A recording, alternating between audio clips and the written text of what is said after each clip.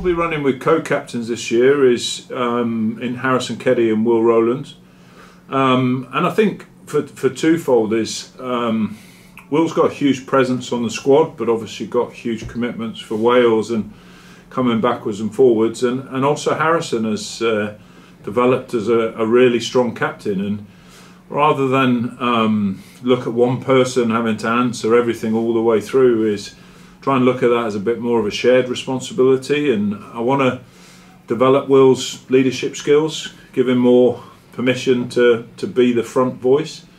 And Harrison has got natural ability to lead. So we thought it made us stronger. I didn't think neither individual was particularly worried about the title that it carried, and it increases the amount of people that we've got that are making decisions in the heat of the moment. You've got great decision makers in JJ and people like that.